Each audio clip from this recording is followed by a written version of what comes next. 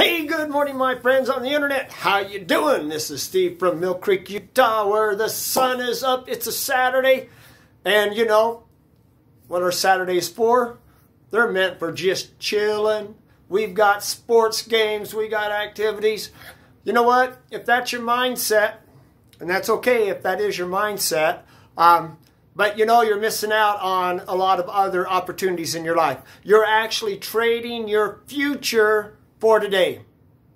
You are using short-term personal satisfaction and missing off on your future and what you could really have and what you could really do. I know that Saturdays a lot of times filled with kids' activities and fun things, and you know, I enjoyed the gymnastic meets and the swim meets and wrestling and all the things that my kids were involved with as much as possible.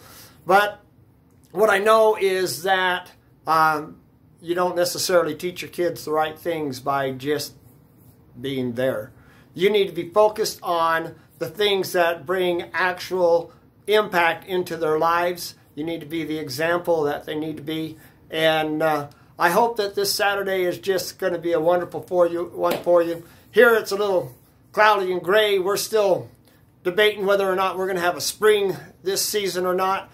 But what I do know is that the seasons do change, and we move from one season to another. So take advantage of your season, enjoy it, and plan for your future. Have a wonderful day.